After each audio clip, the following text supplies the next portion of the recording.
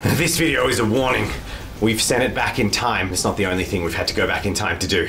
Today I'm making Traitor Guard Command Squad. This video is sponsored by Hero Forge, the only thing keeping me going in this dark future of AI rebellions. But to tell the story of how I did my Traitor Guard, well, let's just start from the beginning. That's right, in the world of the far future, Murray has become the leader of the Resistance. Jen, I need you to hold Hemlock 7. Go now while there's still time.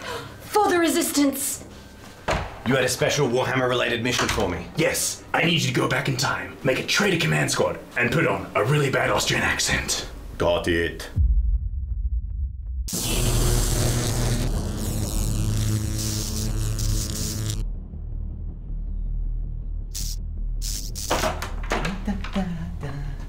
Give me your green stuff, your clippers, and your glue. Also your clothes.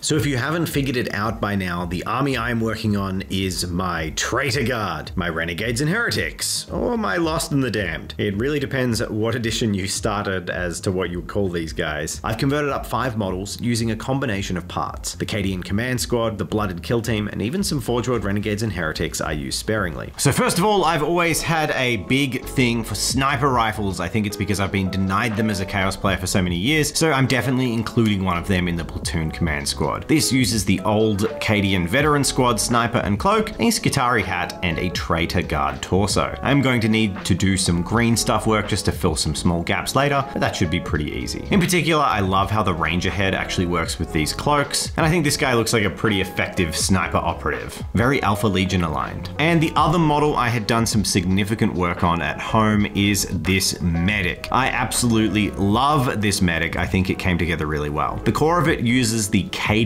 medic from the Command Squad, including the backpack with the stretcher in it and the stowed las gun. However, I've used the Death Corpse of Krieg medic helmet and also arms for this awesome arm with an inbuilt bone saw where he's just drawing some liquid out of a vial with a syringe. I added on a resin chaos shoulder pad onto one of those arms just to keep them chaosy, and also used a Traitor Guard torso. I gave him another medical bag with syringes on his hip. This model will also need a little bit of green stuffing, as the areas where I've cut between the Cadian body and the Renegade torso have just got a few little gaps on them. So as I proceed with my Traitor Guard, I've got my little stack of bases here, and I just wanted to give a quick shout out again to Cobalt Keep, who actually sent these over a year ago now, and we shouted out their stuff then, but I use it all the time and I love it, and I just dropped it. So next up I have my plasma gunner. Now I was pretty keen for this because I had some bits and I knew what I wanted to do. So the first thing I needed to do was carve off the torso from the Astra Militarum parts, freeing that up for me to use this awesome resin bit from a third party to get a nice armored carapace torso for this veteran. I think this model's super casual silhouette works really well, and I love the addition of the Blooded Kill Team's Butcher's Cleaver, just held threateningly at the side. This guy really captures the idea of a thuggish enforcer for the Traitor Guard, and I can see him threatening other guards to get in line, and it just works for me really well.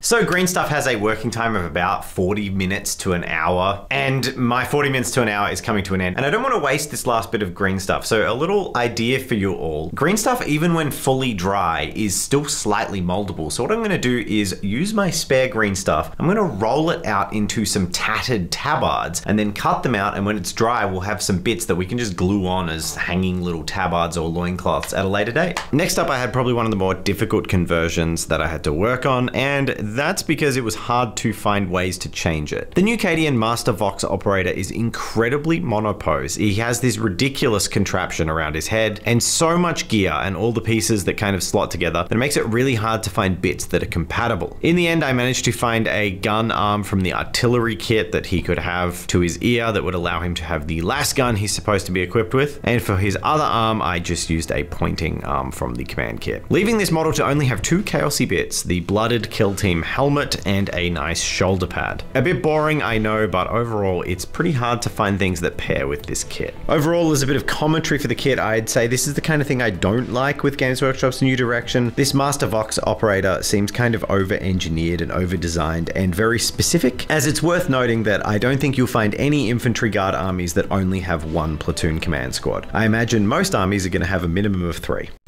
Oh, the future sucks. It's just AI robots everywhere. I miss the days when things were simpler before Murray became the leader of the Resistance. I just spend the days making sweet models on Hero Forge for my armies for Warhammer 40k. It sure is great living in 2023. Hero Forge is an amazing online character model builder that's perfect for any miniature need you have, including war games, tabletop games, and D&D. If you're a pro subscriber, you have access to beta features ahead of time, and the beta feature I was so excited to play with today was facial customization. It's here. What is this, Baldur's Gate? It's crazy how good this customization is getting. Hero Forge has an awesome in-app painter feature allowing you to pre-test paint schemes on the models that you're going to print. And if you're not going to print them or don't have a 3D printer, don't worry. Their miniatures come in a range including physical models sent to your door in multiple materials. They have high detail plastic, colored plastic, and even some metal options available for those real trophy pieces. It's completely free to have a play around with, and when you decide you found the perfect character, there are heaps of options to get it delivered to you. Use the code TABLETOPTIME on screen for 10% off your STLs. This is a really great way to get some awesome models or a surprise for the players at your table in your next role-playing game. Thank you very much. I'm gonna sit down and ponder what my bright and hopeful future entails. Oh, if I was back in the sweet times of 2023, I'd check out the links in the description of a Tabletop Time video and go on see Hero Forge, make my own awesome characters. Today, alas, that's not what my life has to offer. No, it's just endless killing and bad AI art. Official army lists for mere mortal evil chaos worshippers didn't come out until 2003 in Codex Eye of Terror, expanding on some chapter-approved cultists from 1999. Eye of Terror offered a full list for traitors, beastmen, mutants, and misfits, all desperately fighting for the attention of the dark gods. These cults and cultists had always been floating around in the background of the lore, but now we could play them properly. This era was right around the time I was into Warhammer heavily as a kid. This height of 3rd edition glory, where custom armies and models were everywhere. As someone drawn to Chaos Space Marines, Lost and the Damned was the cool army everyone with more skill and disposable income was making, and one that I could never afford. Around 2008, Forge World followed up with custom models for Renegades and Heretics, a list that combined elements from the Imperial Guard army and other Forge World Imperial Guard models, such as artillery carriages. This range was gorgeous, but an extremely expensive way to collect a horde faction. I grabbed some models here and there, but I never managed to flesh out a full army. And this is where our traitors would stay for many years. There was the inclusion of Chaos Space Marine cultists in the CSM books in 6th edition and onwards, but as for a full army list representing the scope of traitors, renegades, and heretics, it was all Forge World until they were completely dropped in 2020. While the models were gone, the rules stuck around in one terrible, unupdated form or another for a few more years, but eventually in 10th edition, they have gone the way of the dinosaur. I love these 4 models. They're so cool. They really work for me for the Traitor aesthetic, and my platoon command squad is almost done. It's time to do the commander, and he's the one I'm really excited about. Let's do it. So it's been a challenge finding an arm that I was happy with for my commander. I want him to look not like the biggest, strongest enforcer in the world. He's more of a tactician. But I also wanted him to represent his war gear. So there were 3 plasma pistols I tried and a couple of bear arms. But in the end, I've gone with the Traitor Guard plasma pistol, just held at the side pointing down. With that done, I'm going to glue on a couple of pouches and spikes and call these done and get ready to paint. I'm excited. These are fun. What a fun little platoon command squad.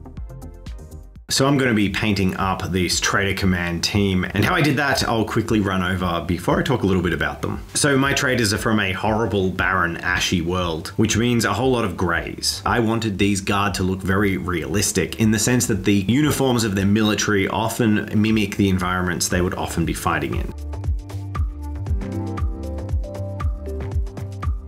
A lot of the tertiary colors are browns in terms of the leathers, and for other elements, I like to bring in almost a Bioshocky steampunk vibe with these horrible brass and tin bits of metal.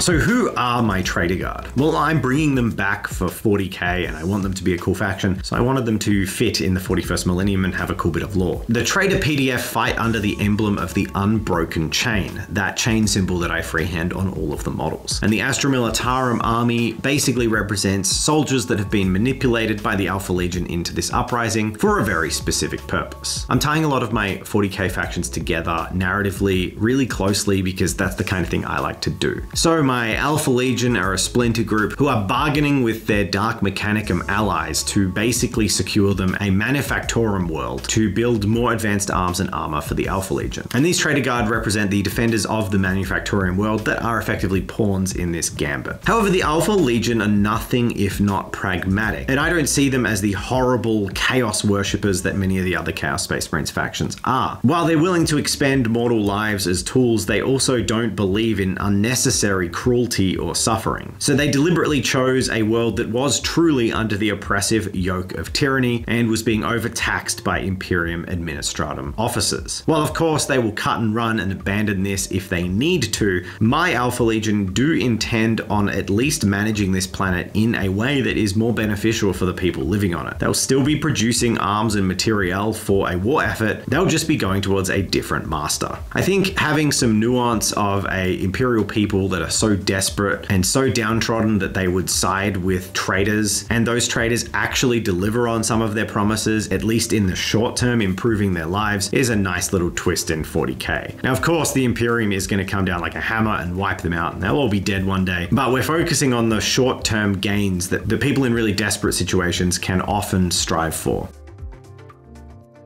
A fun thought I've recently had when looking at the Astra Militarum army list is the Imperial agents. I thought it would be a really fun modeling opportunity to turn Imperial agents into Alpha Legion agents, which means I'm keeping all symbols of Hydras or the 20th Legion away from my Traitor Guard. These are the pawns, but the Alpha Legion do make extensive use of mortal agents, and if I do choose to include units such as Imperial assassins, Inquisition agents, or Navy voidsmen in my army in the future, these will all be done up as if they're actually Alpha Legion operatives with far better maintained equipment and Hydra tattoos, things like that, more obviously emblazoned on their equipment, sent in to support the insurrection by the Alpha Legion when required. I think this will be a really cool touch and will make for a great narrative across my entire battlefield as the Alpha Legion show their hand in manipulating this planetary defense force into doing their bidding. For now, the Traitor Guard are just called the Unbroken Chain, representing the links of unity that hold them all together, an ideal they can strive towards. And it's ironic, as the Alpha Legion consider that they have really swapped the chain from one master to another. So they're the Unbroken Chain in two ways, which I think is a bit fun. For the basing, most of my soldiers fight out in the ash waste, so I just use some sand that's painted black and dry brushed. However, for this command squad, I wanted to emulate some of the trenches that they fight in. So in the way that I'd painted these trenches on the bases of my Chaos Knights, I could use some popsicle sticks,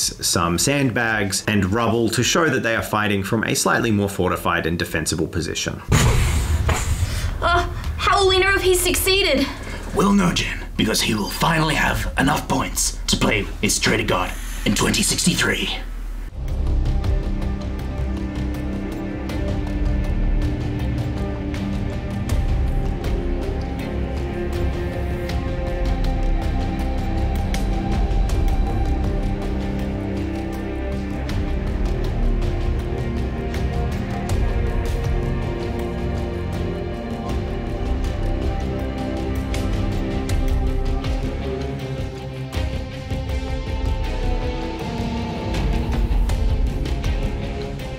Thank you to all the patrons who support our videos. It really allows us to, make this kind of content. If we didn't have those sweet patron bucks, Murray would never have been able to afford a time machine, which allowed him to go forward into the future, gather this evidence of the dark fates that await us, bring it back to the past to do absolutely nothing with. So, consider it a warning. Thanks, patrons. Yeah, it's great. I make questionable decisions!